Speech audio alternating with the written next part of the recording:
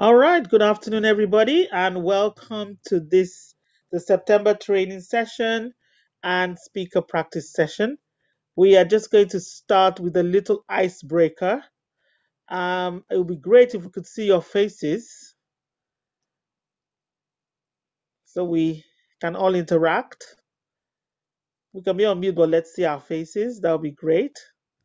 Good afternoon, everybody. Hello, hello. Yes, fantastic. So, icebreaker. You're doing this soapbox talk. If you had to describe it to this, you know, let's see, what would we call that? Are they millennials? No. 21st generation? No. I don't know what Gen to call them. Z. Is it Let's Gen Z? call them the social media generation or the emoji generation. So, if you had to describe your talk to a 17-year-old using emojis, you're only allowed three emojis. Three emojis. Use three emojis to describe your talk on the Telegram group.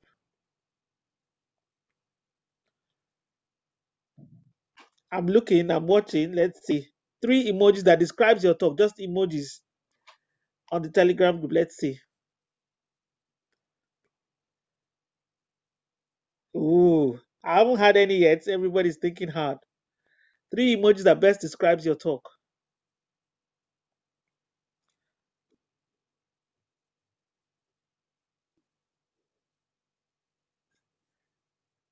My speakers are not responding. No.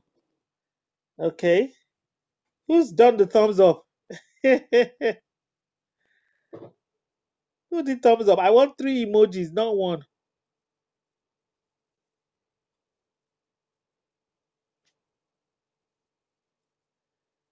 If you've just joined us, you're welcome. Please have your videos on. We'll put ourselves on mute if we're not speaking, but let's have our videos on so we can connect with each other.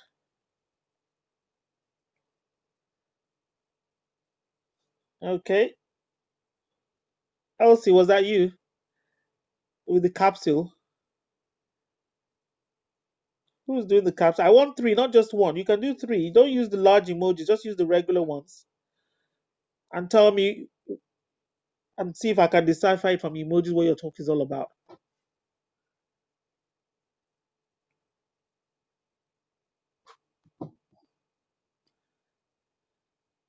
Dr. Kemi, Dr. Rebecca. Okay, Professor Akere. Oh, okay. I know it's something to do with plants. I can see the plant emoji. And this smiley emoji is kind of sweaty. Hmm. You need one more emoji, Professor Akere. Once you've posted the emoji, just let me know because it's not showing up everyone's names. So I can see who's done it. Okay, Becky. So Dr. Rebecca, you've only done one now. I need three. Okay, Dr. Kemi, I like that. So it's something to do with fruits, rats, and people. Interesting. Okay. Farm Estelle. Okay, I won't say yours because I know what the title is. It's yours that I can remember. I know it's to do with antibiotics. Antibiotic resistance. Uh-huh. Okay. Moyolua, I can't see your emoji. Oh. Let's know. Let's know. It's not easy to describe without words, isn't it? If you need to talk about your topic.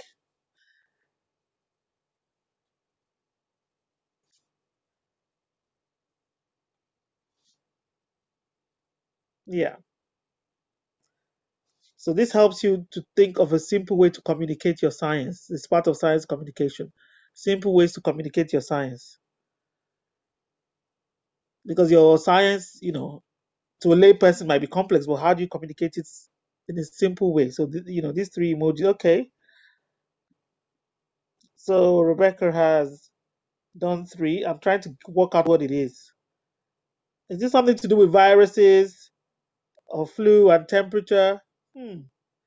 Anyway, we'll see. Maybe at the end, whether looking at your topics, whether your emojis matched uh, your title and described it accurately. Josephine, okay. Again, something to do with plants and the family and animals. All right, okay. All right, that's fine. Thank you guys for participating. That was just a little icebreaker to get the juices flowing. Now I am going to hand over to our speaker for the day. Dr. Elias, over to you. You're on mute. You can unmute yourself. Good afternoon, and thank you for having me do this talk. Trying to bring on my slides, but while I'm doing that, it's good to be here. My name is Simiat Elias, has just been introduced. I'm a member of the team, the Soapbox Science Lagos, and the November team. I came about Soapbox Science in 2019 when I'd been invited to apply to present, and I did. My experience was so awesome, I refused to leave. I decided to join the team, and I hope you're gonna have as much fun as I've been having. It's a bit just to help you along the way towards your presentations. I have looked at the array of speakers that we have for this year, and I can see very accomplished, beautiful ladies who are doing great work. And we're pleased and proud that you decided to share your work through Soapbox Science November team. So we just want to do a little bit of fine-tuning. Most of these things you're probably aware of. And I'm looking forward to an interactive session and hoping that you will find something interesting, informative, and educative as well. So we're going to be talking in the next few minutes about communicating your science effectively, the Soapbox Science way. I hope you can all hear me. Perfectly, yes. All right, thank you. So let's go. Communicating your science effectively.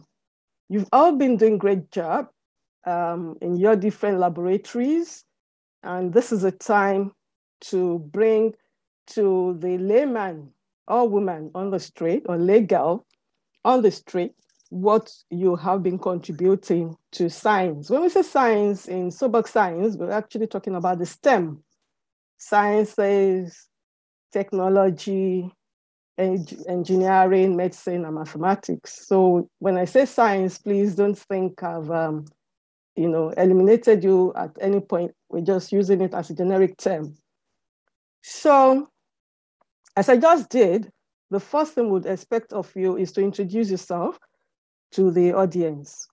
In this year, 2021, because of the pandemic, we're still going to be running an online show. So you may not be able to see your audience, but be sure that they're there. Okay, so you need to engage with them. You need to let them know understand why they should trust you enough to spend time with us on Soapbox Science and come November 2021. So introduce yourself to them, show them why they should spend time with us, as I said. You must exude confidence, but no arrogance, please.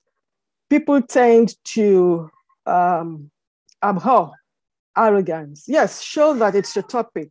You are the expert in that area. Show your passion. Let them understand what you're putting across. Let them also come on the journey with you, okay? Present a story, your work, your accomplishments in a story way, in a way that is engaging, that they would want to come along with you.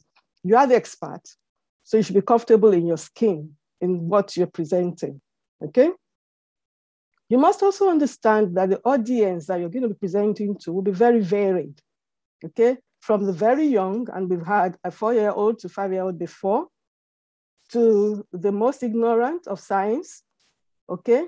To those who may know some science, but not your aspect of science, to those who are still contemplating whether to support their daughter in, about going into something science or not, to grandparents who would wish, oh, if I had a daughter like this, I would want, you understand? So your audience is going to be very much varied, especially on the internet.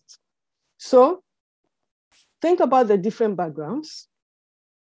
Also consider bringing in some people who you think may be interested in listening to you, okay? People in your community, in your neighborhood, in your church or mosque, in anywhere, okay? That's not, I mean, Soapbox Science is not about talking to the converted. It's about talking to those you want to bring into the fold of science, about people who are still, sitting on the fence, undecided. It might just be what you have to say to them that's going to make them want to go into science and make it a lifelong career choice. So invite those kind of people as well. Is this something in your talk for everybody? Okay? Don't think that you will only be talking to secondary school children, high school pupil students. No. Think about, it could even be somebody already in the university, but who does not know in which direction to go. Okay, I had recently someone who was going to get into second year of university applying to change from physiology to mathematics. It could have been something that swayed the love, that arose a passion in that person. So these are the kind of people, just think about the large variety of people that you may be influencing from your talk. Now, some tips that I picked up while researching for this presentation, and for which I also have to thank our team lead, Orode, for her assistance. One, slow and steady wins the race. We all know that. In communicating science, and especially on Soapbox Science, it's not a sprint. You don't have to go 1,000 words per minute. Ordinarily, I speak very fast, okay? But for the purpose of this discussion, I have practiced to bring down my voice, the rate at which I speak. This is what we'd like for you to do. If you speak slower than 100 words per minute, see if we can bring it up a little.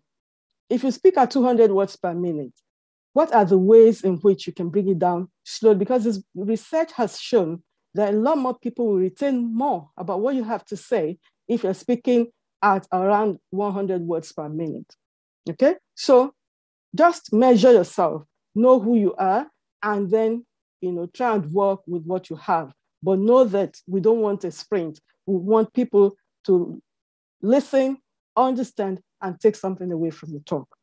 You could have effective pauses, just like I think I have been doing, okay? You can ask questions. Although you cannot see them physically, always remember that they are there. Ask questions, pause as if you're waiting for the answer before you then go on. Do not say or ask, oh, so what color is this? Oh, it must be purple. No, you did not give them the opportunity to engage, okay? So when you ask a question, what time of the year do birds fly from the North Pole to the South Pole, for instance? So you pause and then you provide the answer. And if you wish to keep the answer as a teaser until the end of your talk, that is also all right. So do not talk at the audience. No audience likes for you to treat them as though they know nothing. Much as we've said that, your audience is going to be varied. There'll be those who know nothing about science. There'll be those who are so very young, they really are not expected to know much about science. Nobody wants you to just keep talking and rattling and not giving them time to engage. So do not talk at them. Ask questions, just as we did this afternoon. Flora provided an icebreaker through which all of us had to think. Even I was thinking, which three emoticons will best describe what I'm talking about? Okay, so provide an icebreaker. And always remember, they can see you. So your personality must be personable. They must be able to relate to you, smile as necessary, make your talk as simple and interactive as possible, and where possible, if you can, describe a simple experiment that they can also relate to, which relates to what you're talking about. All right? Next, break it down. We are all scientists here. We are all in medicine, mathematics, engineering, and so on. But the people we're trying to bring in probably have no idea. Perhaps they even just studied my native language, okay, in the university. So you want to break it down. You want to de-jargonize. But how do you do this? Already introduced me to this editor online, UpGoa Text Editor, okay, or UpGoa 5 Text Editor. And I would like to ask you to go online and look at that, website, to that app, Imagine you want to communicate your science and you only have 100 words. 10 100 words. We all know that 10 100 is what? 1,000. But the editor says that we are not even allowed to use 1,000. It's too big. Imagine, 1,000 is such a large word. You shouldn't throw it at people when you are having a public engagement like this. So I will show you some more, and you will tell me whether there are things in the next slide that you can provide some other words for, okay? Just go to this and then come back to that. Now, imagine that you are not allowed to use the following words in your presentation: effect, impact, conduct, or even conduct, comparison, interaction, resistance, bacteria, parasite, immune, reproduction, diabetes, wastes. I think I've hit everybody, all 7 of you. You are not allowed to use these words, yet you want to communicate your work. What words are you going to use? Think about that. So let's look at this paragraph together. To see how fast eye cells are being made, I am putting stuff into baby water animals when they are between 2 and 3 days old. This stuff goes into new cells when they are made. Later in the same day, I kill the babies so they will stop growing, and I can look at their eyes up close. I can make the new cells with stuff in them turn pretty colors, so I can tell them from older cells. If the water animals with an eye problem make the same number of new cells as normal water animals in the same time, then the eye problem is not caused by cells being made slower. Who speaks like that?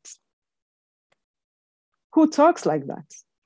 Soapbox science will make you break your science down even to this level. I had put some yellow highlights on some words because even reading this paragraph myself, I was thinking, so pardon me, if I'd been the one that put this together, would I be writing, putting stuff, baby water animals, kill the babies, look up close, turn pretty colors, tell them apart, and so on? Wouldn't I be using words like euthanasia? They were euthanized. I looked under the microscope, and things and on like that. So these are hints. These are things just to make you think about how you're going to break your science into smaller bits for everybody to understand. So when we say dejargonize, does it mean dumbing down your work? Absolutely not. What we want you to do is to distill your work by using shared words which will allow your audience to appreciate your work. As I said earlier, realize that you will have a varied number or different types of people in the audience that you'll be needing to communicate with. So there must be something in your talk for everybody. So you're not dumbing down your work. You just want to communicate in a way that people will understand and relate with, and that they want to continue sitting with you to relate with you, spend time with us. So do we have any comments so far? Anybody? Anything you want to say? Hi. Hello. Sorry. I don't know if there's option to, okay, sorry, there's option to raise hand. I just noticed that, sorry. You can go, just please go ahead, Esther. Okay, yeah, no, thank you so much for this. I think this is a very interesting conversation that we keep having quite routinely. Just yesterday, I was at an event where we're having the same conversation about how we communicate for awareness. And what I just wanted to say was that one exercise, I was at a workshop once, and an exercise that we did, it was relating to antimicrobial resistance, the topic I'm given in this particular instance, but it was something very similar, simple, where they just said, how do you communicate this in your local language? And, you know, it was a workshop that had people from different African countries, different tribes, and just, it sounded so simple, but it just really showed you that you can be speaking at this global level and talking about global impact and, you know, the importance of this thing, but they're like, communicate this in your local language. That's all I need you to do. And everyone was like, wow, how do you translate it? Not only in your language, but in jargon in your language as well. Not in the scientific way. Yeah. Thank you very much for that. So we now begin to think about communicating our work in simple terms, even as low as making it in our local language, so that even if we should at one point or the other decide to take this even to a lower level, because it's quite possible we did in 2019 was to go into a shopping mall and we had people coming in there. We could easily have been asked to explain what we're talking about in the local language. So think about it, ladies. So now, and then note that she used antibacterial. Our app is not going to allow you to do that. So please think about another word for antibacterial. So props, let's talk props. Props can be made, they can be shared, they can be bought, all right? You must choose the correct prop that represents what you're trying to portray, okay? The prop should not detract from your presentation. It should actually help you to convey the information. It does not have to be expensive, okay? It could be from your laboratory. These are DNA modem. It could be from your home. These tubes were used to present blood vessels, a larger blood vessel, a smaller one, okay? This was a bust. This lady was talking about the breast, and she brought the bust. So it could be something, these were tubes from from my house, okay? Rubber tubings that you would ordinarily just use to spray water in the garden or something like that. So cut and used effectively. So you must know what prop is going to give visual to your talk and add to what you're presenting, not detract away from it. Again, that up close here, these balloons were used to present at a point the heart and then the blood vessel. And within these balloons, we had confetti, which when this individual suffered from a cerebrovascular accident, large words, not allowed, suffered from stroke, the blood vessel, burst, and the confetti came out as though blood was coming out. And of course, the younger members of the audience loved it. They went away with what was left of balloons when we had finished. Again, that's the DNA. So, ladies, your props must be used effectively. They must be representative of what you are presenting. It could be diagrams, it could be pictures, it could be anything from your environment. Okay, so I have this again. You could look it up after this discussion. You want to describe the appearance, function, and bonds associated with each level of protein. There's a primary, secondary, tertiary, quaternary. What can you use? Oh, yes, we can use a necklace. A necklace with the beads. You can join for them to show the primary structure. You can use it to show the secondary structure, tertiary, as well as quaternary structure. So these are the ways that you go about looking for props, and most often they're just there already. You know, all you need to do is think about it and see how it's going to enhance your work. So next, as I said earlier, your audience is there.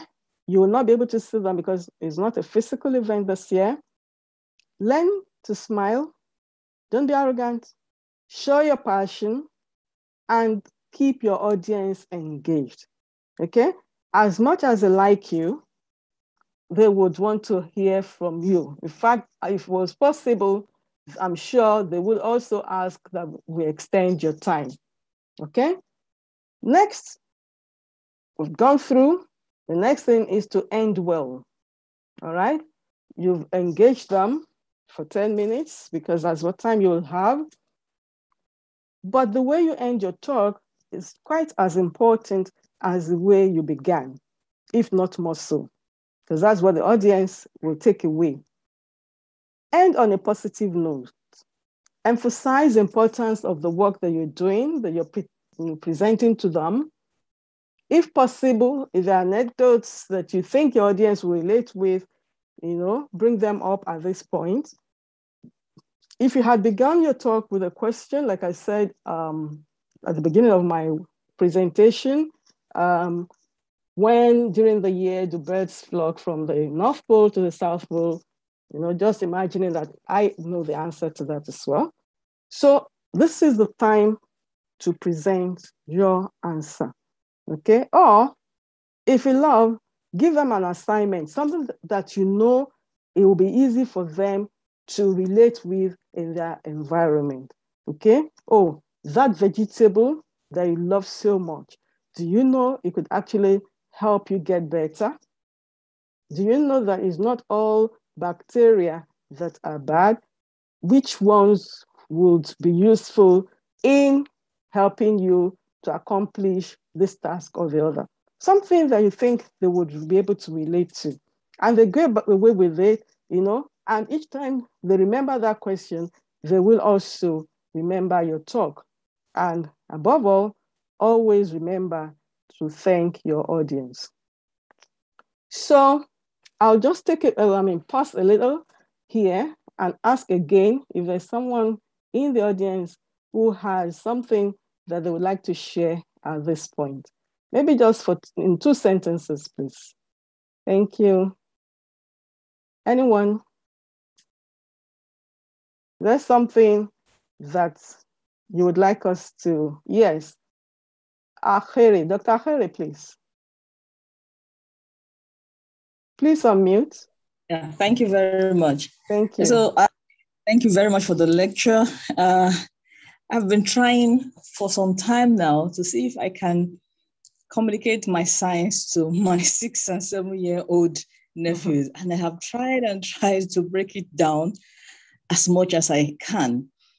And I find myself trying to explain the term first and then use it later. Is that permitted?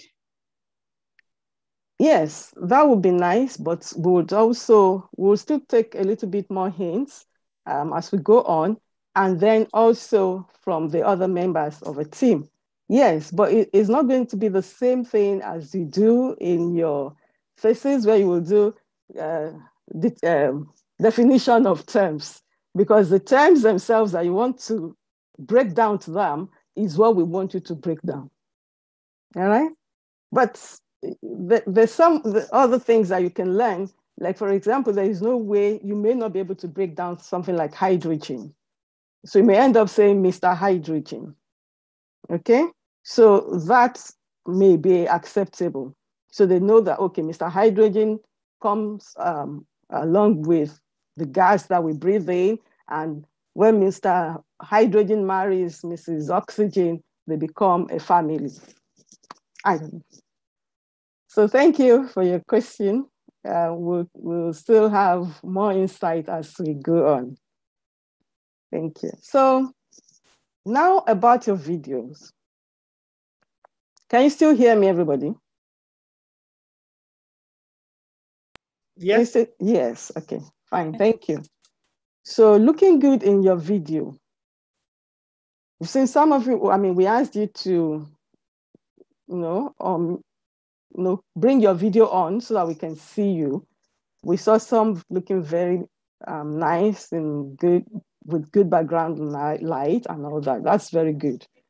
So when you're preparing your video, and you will have to prepare a video because your talk is 10 minutes, but we know anything can go wrong with internet. So we would require for you to record a 10-minute video of your presentation. So that should something go awry on that day, we're going to put that on. And also we'll have something to put like a teaser online before that day. So preparing a good video, do not keep natural light behind you. So if I had been sitting directly in front of an open glass window, for example, the rays of light would make me look like this lady with the bad lighting, okay? So don't keep that behind you when you're making your video. Try and find a place in your room, your office, or somewhere that will show you the best in the video, like this other lady. Same lady, different lighting, okay? If you have an open light, like a sun rays coming into your office or lab or where you want to record, have it in front of you. So that will make you look more like this lady with excellent light, makes you really look approachable. The people who will be viewing your video will be interested in listening to what you have to say. But if your face was hidden or you had a lot of junk in your background, nobody would want to watch your video. So if you have a lot of natural light in your room, do not combine that with an overhead light, okay? You could sit at an angle, for example, 45 degrees to the window, and that would give a dark background only on one side, and the other side would lighten your face. But if you have very little natural light in the room, and you're going to have to use a lamp, put the lamp facing the opposite wall so that the light bounces off the wall to your face. It will enhance your face as well. You could use a backdrop or a collapsible white and black bag as is done for photo shoots. But hey, sisters, this is not a photo shoot, so you're under no pressure, okay? Just use anything in your environment that will enhance your video, okay? What we're interested in is for the audience to engage with you, see you, and hear you well, all right? So some of our past speakers have had this to say. Use a plain shower curtain as a backdrop, unless you tell nobody will know, really. So that could work. Or if you're presenting something that has to do with the plants, you could use your back garden, a quiet back garden, for an agricultural research talk. One of our speakers did that last year, and the video was excellent. So you can use that to record your sessions. And as I said, you will all have to please submit a pre-recorded session, 10 minutes max, in case we have issues with internet on the main day. So now, how do you sound better in your video? You need a very good microphone or headphones. And I saw 1 or 2 ladies with that when they showed their videos. You need a quiet environment. You also need to avoid being in a large room that will echo back at you, okay? We'll talk about this a little bit more, but you need to work on your vocal projection. You need to improve the volume of your voice. And you also need to learn to do what is termed throwing your voice, okay? We've all been to the theater at one point or the other, and if you haven't, you've watched films of actors and actresses preparing to go on show. So as educationists as well, you need to learn to project your voice for the maximum effect. So wear a headset, speak directly into the microphone of your phone or your camera. And there are softwares online that can help you, example, Audacity, okay? So all these are tips to ensure that your video sounds better. When your voice is properly projected, then your video will be, the audio of your video will be more likable. So how do you train your voice?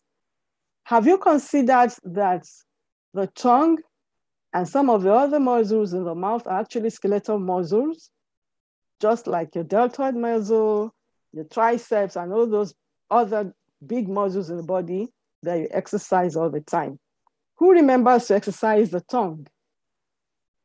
Not me. I didn't even realize that some of the things that we do are actually exercising the tongue muscles.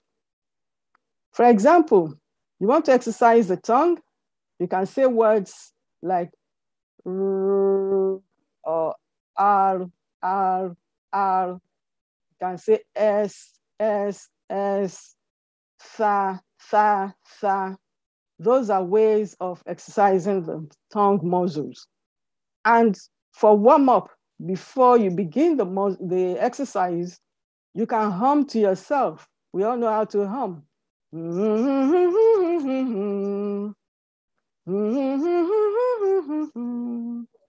La, la, la, la, la, la, la, la. Things like that are like warm-up exercise for the tongue exercise that you will want to go on to. To help with articulation, yawning is also considered a form of exercise. So whether it's physiologically induced or you have to call it up as a form of exercise, let's try and do this at least 10 times for 10 days. You know, each time, don't just yawn once and go away. Yawn, see if you can do it 10 times. And then do that daily, at least for 10 days. Now, lip thrills. I didn't even realize this was an exercise. You know, I don't know how many people who do it. I don't usually do it, but I've had to try and practice it. This. I'm not good at it, but I know some of you do it. It's a form of exercise. Tongue thrills, the tongue. Try and roll your tongue and make it go like that. And then projecting your voice from the diaphragm, learning to speak from the diaphragm. That helps as well. Okay, we'll send you some documentation to guide you in doing this. Now, to improve your voice volume as well, you need to do diaphragmatic breathing at least for 5 minutes, 3 to 4 times a day. What do you need to do? Find a good posture or lie on your back, whichever one is easy for you. Put a hand on your abdomen and another one on your chest. Not pressing out, just put it there. And then breathe in maximally through your nose and exhale through your mouth.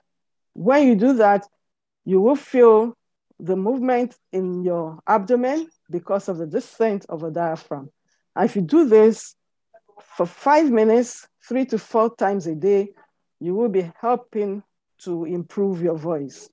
And then good posture when you are preparing your video. Don't slouch, because that will reduce the intra-abdominal space into which the diaphragm should descend. Okay? Have a good posture. It helps you to be able to project a good volume of voice, and also to inflect when you need to do that for emphasis. Now let's do this together. Although you may not unmute, just do it with me. Let's look at this. I'm not driving to the beach tomorrow. I'm not driving to the beach tomorrow. I'm not driving to the beach tomorrow. I am not driving to the beach tomorrow. We said the same thing 4 times, but 4 different meanings. I'm sure, as the cadre of women that I have here, you know the differences in the meaning because of inflection, because of where the emphasis in the statements were. So these are things that you can do to improve the volume of your voice. You can also learn to inflect and put emphasis where you want focus to be. All right? So before we go on, anything about video, anything about the volume of the voice and all that we may want to share? 2 sentences, thank you. Anybody?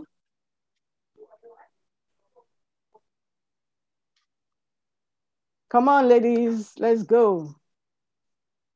About the video, about the voice, experience. Okay, so we'll go on. We're almost getting to the end. So if you have questions and contributions, we'll take them. Now, with everything that we do in life, practice, practice, practice makes us perfect. Practice on your family, just like Professor Harry said, she's been practicing on her 6 and 7-year-old nephews. If they can understand her, I'm sure everybody else can. Practice on your friends, on your colleagues, on the young and the old. In fact, on anyone who is willing to listen. All you need of the time is 10 minutes max. And if you're not able to stay the entire period, that could be a pointer that you need to work more on your communication, all right? So practice physically, or call somebody up in Wales, or somebody in Nairobi, or even in Abuja, and practice virtually, because this year's presentation is still going to be virtual. So go on Instagram to them. Please don't publish, because we're going to need to publish as Soapbox Science Lagos November 2021. But, just practice, try out everything so that when that day comes, you will just be shining as we know you can shine. So last note, Soapbox Science is direct, it's from you to the audience. There is no middleman, all right? As we said during the last presentation, there's no PowerPoint, there's no lecture theater, there's no public address system. It's just you standing on your virtual soapbox. Look at this audience. See how very dry. Look at this young lady, okay? If you cannot explain what you're talking about, she's not going to take anything away from your stand, okay? So look, these are pictures that this lady doctor had brought. And I can't say, but I know she had something also that she was using to engage the audience. I know for sure that this young lady had gone on to study something in science, something magical, kinesiology. Who would have thought? But from listening, she had gone round, and then she made up her mind. She had originally been thinking, I want to be a nurse. But at the end, she thought of something else, kinesiology, and that's what she's studying now.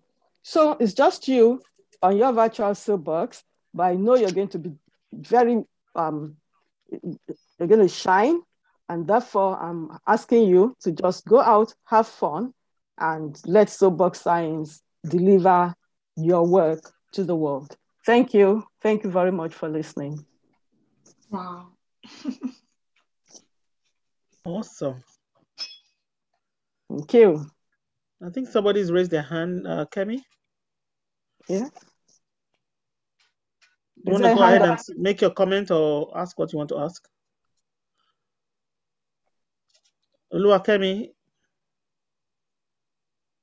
Thank you very much, ma'am, for the presentation. You mentioned that we'll be asked to submit a video. So I want to know, are we going to be given a deadline? I just want to know when the deadline for the submission